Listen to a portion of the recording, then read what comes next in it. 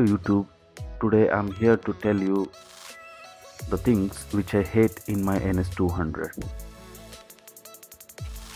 So first and foremost thing which I would like to add in this video is the tires. The tires which come up with the NS200 from the showroom is Euro grip. It is very bad if you're riding in the highways, it is okay, but if you go off-road it will be very awkward and it will be very shaky in the off-roads, very skiddy if you hit the brake. So I suggest you to go for MRF tires. They are better tires than Euro grips, and that is what I suggest you on. So the second thing which I would like to tell you is the split handlebar. This is the second thing which I hate in my NS200.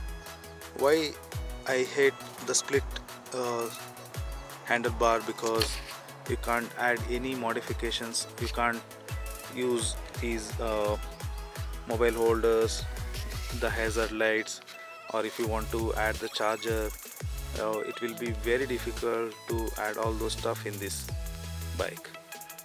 So what I have done is I added in the mirror, I have used the mobile charger, and I have kept the charger over here and the hazard light in the small space.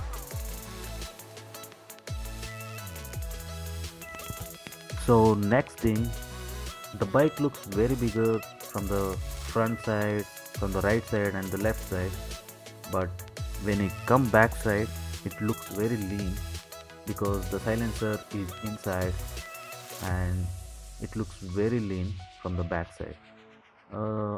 This is one thing I would like to add in this video.